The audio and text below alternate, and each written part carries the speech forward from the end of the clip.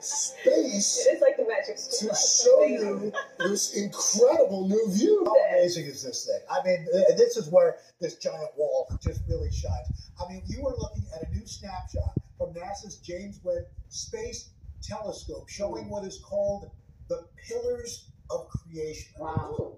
It's an area where new stars are born. In fact, this is where Craig started.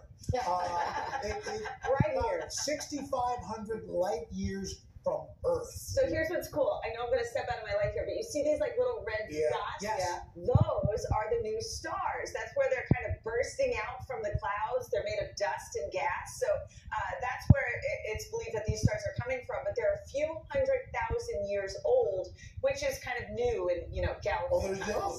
Yes. Look at that. I'll point to them again while you brush it That's out. fascinating. It looks like something out of somebody's imagination, except